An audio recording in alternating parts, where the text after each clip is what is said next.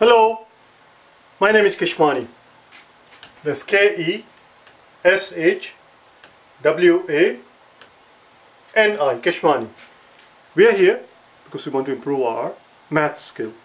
Today is our lesson number 38. We are in the process of solving some percentage problems for the last few days. Today we're going to do set number 5. As always, as soon as I finish setting up the problem on the blackboard, it is not a bad idea, it is in fact an excellent idea for you to pause the video and solve the problem yourself first. After you have the answer, then continue watching the video and compare your work against the work that you and I will do together in a few seconds. Here's the problem. First one. 60% of 30% of what is 81? 60% of 30% of what is 81? Let's do it together, shall we? The trick is very simple, exactly same trick what we've been doing for the last four sets. This is our set number 5. The trick is simply to translate every single word. Don't skip a single word. Translate every single word using this guide, using this translation manual. So here we go. 60% means literally means per 100. Percent means per 100, out of 100, per 100, or over 100. Percent means over 100. 60% over 100. Of means, the word of simply means times or multiply.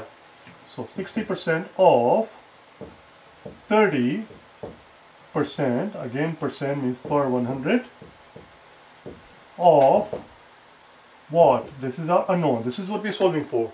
We're going to represent that with letter X. And then we have is means equal 81. Voila! What do you know?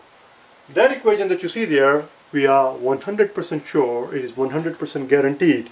There is no doubt whatsoever that equation is in fact correct.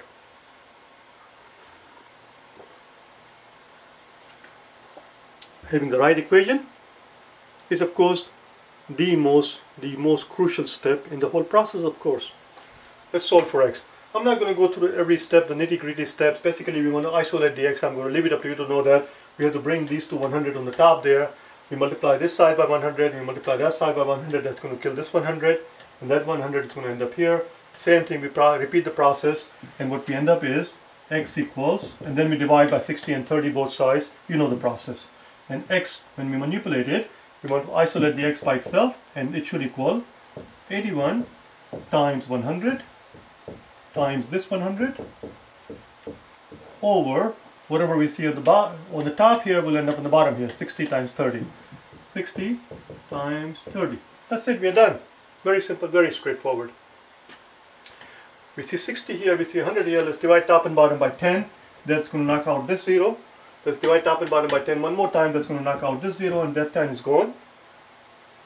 So I see a 6 here, and I see 81 here. 81. Is 81 divisible by 3? Is 81 divisible by 3? How do we know if a number is divisible by 3? We have learned this before. And if you have not watched the videos in their proper sequence, it's imperative, it is crucial, it is vital that you watch all the videos in the proper sequence, because there are many concepts that I assume that you know by now, because I take it for granted that if you're watching day number 38, I take it for granted that you have watched day 1 through 37. In one of those videos we learned that if the sum of the digits is divisible by 3, then the number itself is divisible by 3. Look for the videos with the heading of divisibility rules. Divisibility rule. 8 plus 1 is 9.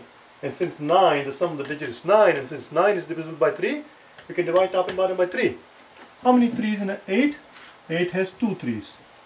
8 has 2 3's. The remaining 2 goes and joins the 1, becomes 21. How many 3's does 21 have? 21 has 7 3's. And that takes care of that 3. We can divide by 3 one more time, because 2 plus 7 is 9, and 9 is divisible by 3. Let's divide top and bottom by 3 one more time, and 27 has 9 3's, and that will make this 6 into a 2. I say 2 here, I say 100 here. Let's divide top and bottom by 2. That will knock out this 2 and we're left with 1, and the 100 will become 50. We're left with 50 times 9. The final answer is 50 times 9. 50 times 9. What we're claiming is that x equals 50 times 9. And how much is 50 times 9? How the hell do I know? I know 50 times 10. That I do know. 50 times 10 is 500. If 50 times 10 is 500, if 10 50s are 500,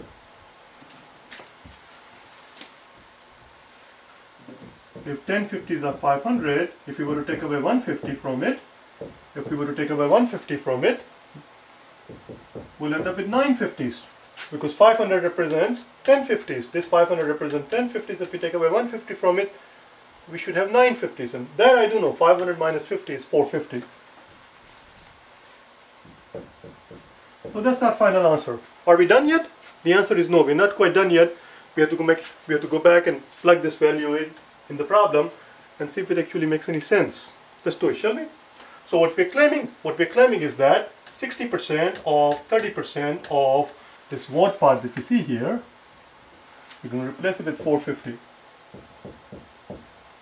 And this is what we're claiming. We're claiming that 60% of 30% of 450 is 81. Let's see if it makes any sense, shall we? We need the room, obviously. So let's first find out 30% of 450. We know 10% of 450 is 45. I'm going to pick up some speed. 10% of 450 is 45, therefore 30% is going to be 3 times as much. 30% of 450 is going to be 3 times as much, which is 5 3s are 15, carry 1, 12 plus 1 is going to be 13. So that represents 30% of 450. So we have 30% of 450, we have 30% of 450. Now we have to take a 60% of that. How are we going to find out 60% of that? 60% of course is 3/5. 60% of anything is just 3/5. 60% of anything is 3/5, so we have to take 3/5 of that amount. 135 times 3 over 5. Let's divide top and bottom by 5. 13 has 2 5s. The remaining 3 goes and joins the 5, becomes 35, and 35 has 7 5s. And 27 times 3 is 81. What do you know? Which is exactly what we claim. What we claim is that, see this 3/5 represents 60%. So 60% of 30% of 450. We first found 30% of 450. We found out that 30% of 450 is 135, and when we took a 60% of that 135, we found out that 30% of 450 is 135, and when we took 60%, 3/5 of 135, we found out is 81, which is exactly what the problem tells us. Problem tells us that 60% of 30% of 450 is 81. It's no longer a question mark. It's 81. It makes sense. It fits. Let's do one more.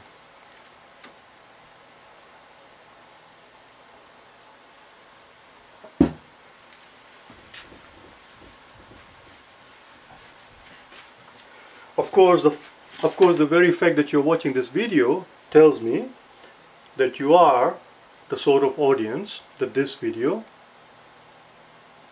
commands, this video requires. Because if you happen to be one of those people who would have the attitude and they would say, why the hell should I go through all this trouble? I happen to be a proud owner of a calculator. And of course, these videos are not meant for them. Here we learn how to use our brain. Here we learn how to become conversant with numbers. How to become conversant with numbers. What does it mean to be conversant?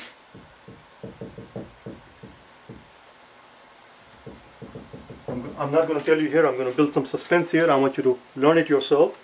It's a word that we learned a long time ago in our vocabulary videos. It just happened to come up in the conversation, so I'm going to tell you when we learn it. Just give me one brief second because there are too many words beginning with C. Converse. Oh boy, this. Just give me 1 second here. I'm looking for the. Sometimes the faster you try to do, the longer it takes.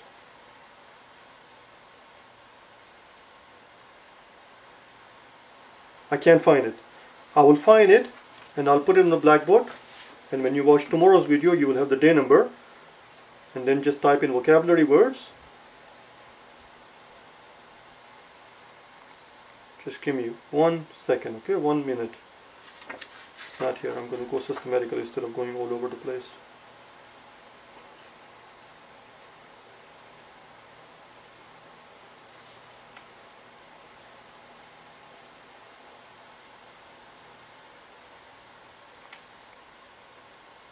Oh, there we go. Oh, what the hell?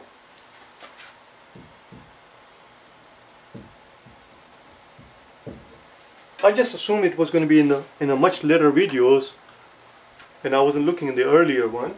We learned it on day number 3. We are up to day number 75 in our vocabulary lessons, and I was looking in the newer videos.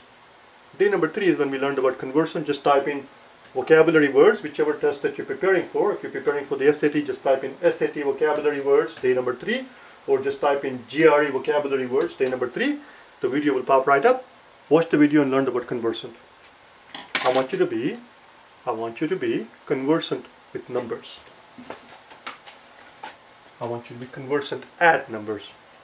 I'm not sure what the idiom is. Anyway, 75%, here's the next question. 75% of 72 is same as 60% of what? Here's the problem. I want you to pause the video. I insist that do the problem yourself, and then we'll do it together, okay? Here we go. Well, here we go then. 75%. 75% is same as 3/4. 3/4. That represents 75%. Of means times. Of means times. 72 is same as, that's our equal sign, 60%. 60% is 3/5. 60% of anything is 3/5. You have to know your fifth, you have to know your quarters, you have to know your eighths, you have to know your tenths, you have to know all of those things, and all of those things we have covered already in the previous videos. I don't know which day, but they are there. Look for the headings from day number 1 through 37, and you will find one video which will talk about the tenths and the fifths, and you will find another video will discuss the quarters and the eighths. It's there. So 75%, 3/4 is same as 75%. 75% of 72 is same as means equal sign. 60%, which is 3/5. Of means times, and then x. That's it, we're done.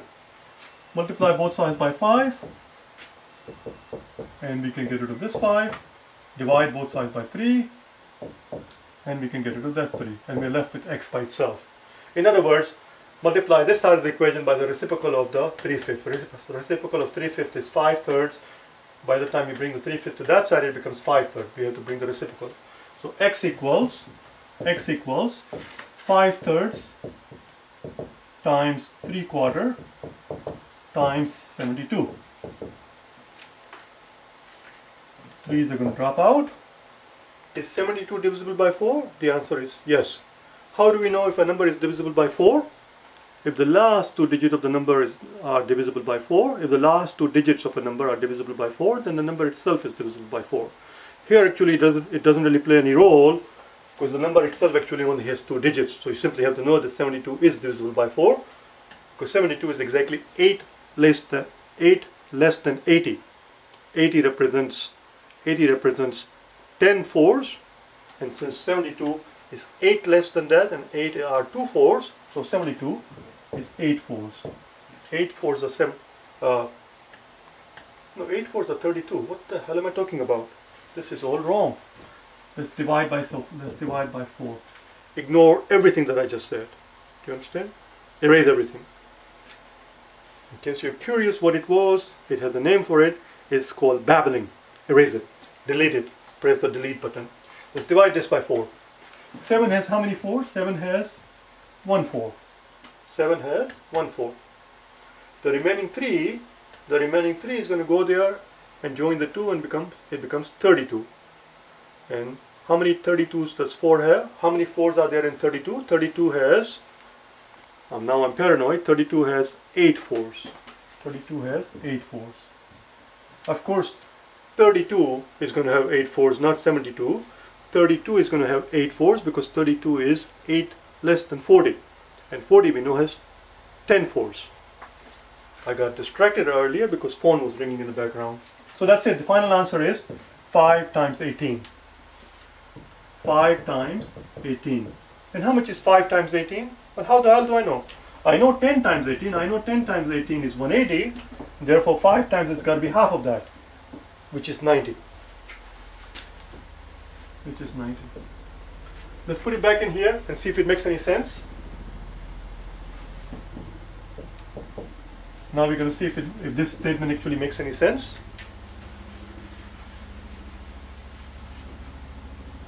So what we're claiming is that, what we're claiming is that 3/4, which is the 75% of 72. Let's first find out what that is. 3/4 of 72.